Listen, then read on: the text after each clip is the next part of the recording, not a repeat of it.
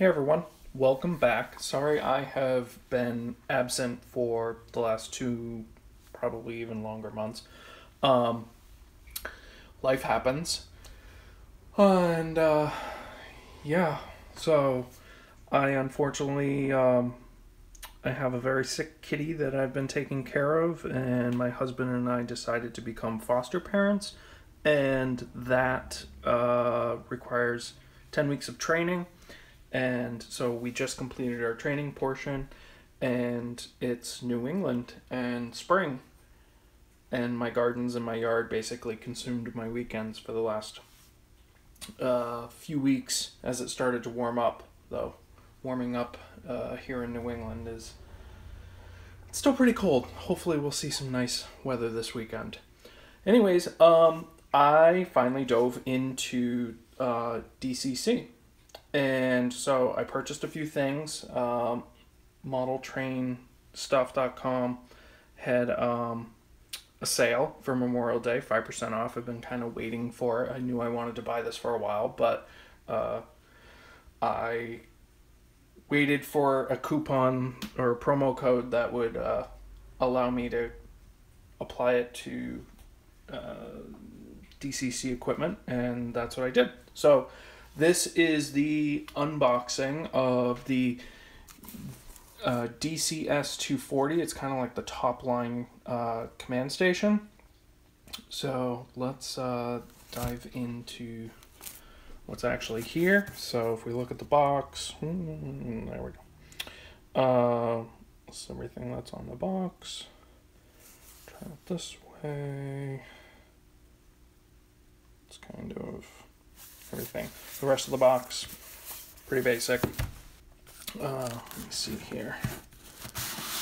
Open it up. So there's a manual. Unexpected. I was not expecting this in the box, but the Locomotives cable tester. So that's in there. A basic Locomotives cable. And the command station itself. So let's just open this kind of up here. There.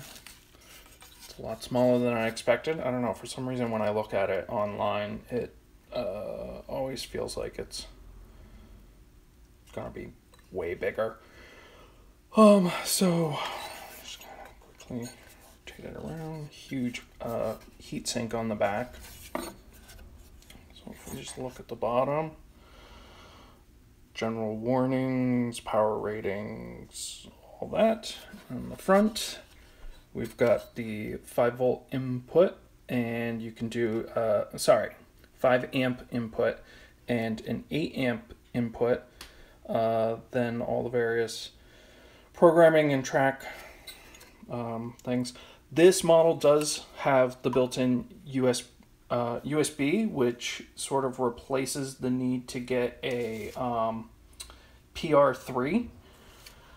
And then it's got 3 Loconet ports and your switches down here. And then this model has a function called Easy Routes. I don't know that much about it, so I'm not going to talk about it until I learn about it.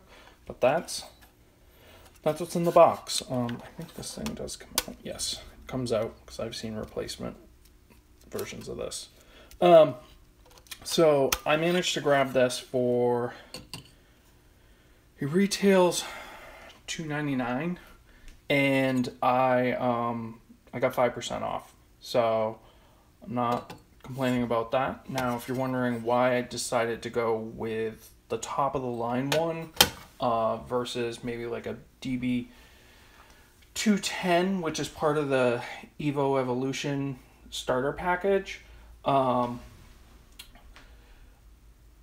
don't know. I guess I'm just one of those people who I want to have the best. I knew that I was going to want to hook up a computer eventually, so I would have needed a PR3, which is another $70 to $80 depending on where you get it, and this has it built in. This can handle up to 400 locomotives and throttles, which I, as a individual, would never, I can't even fathom that. But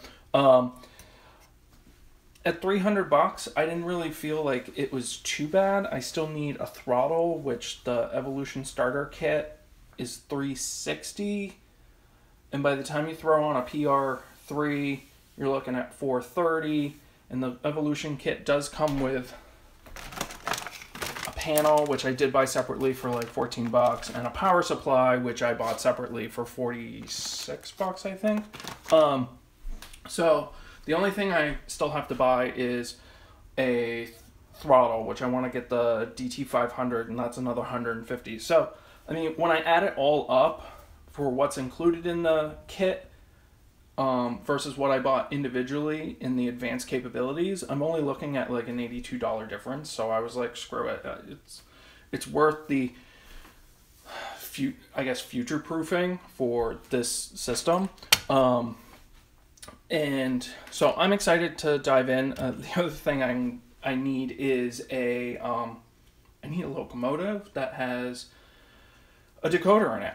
All I have are older like Blue Box or stuff that's slightly newer than Blue Box, Athearn Blue Box, but they still all need decoders. For my birthday over Memorial Day, my husband did buy me a pre-order of Scale Train's GE Locomotive with sound already built in. So I'm excited to get that, but I have no idea when it's going to ship because it's still pre-order. So the only other thing I got, which I don't think requires a unboxing of its own, but is the PM42 for power management. Each one of these can break the power down from here into a separate circuit. So that's kind of cool. One of the things I want to get is, I believe there's a company, Aculights, I think, which they make little like plug-in cards that have like these screw terminals, but you plug in like the PM42, or you plug in the signal decoder, or the detection block decoder. You can plug all those in, and it's really easy with the screw ports, and you're not trying to like solder your lines directly to your rails, like or your buses directly to these little tiny pins, which seem like a complete pain in the butt. And so it makes it a little more modular, and I think keeping the electronics clean and organized is going to be a big deal. So coming up next, hopefully this weekend, I will finish up the video to finish the 2x4 module that I started, which is still sitting in my basement in pieces, but it's supposed to be gorgeous out this weekend. So hopefully I can film outdoors and film it with more space to work, and we will go from there. So again, this is the DCS240, and hopefully in a couple weeks I will be able to do a video of setting it up and getting it hooked up and going from there. Awesome. Thanks, guys.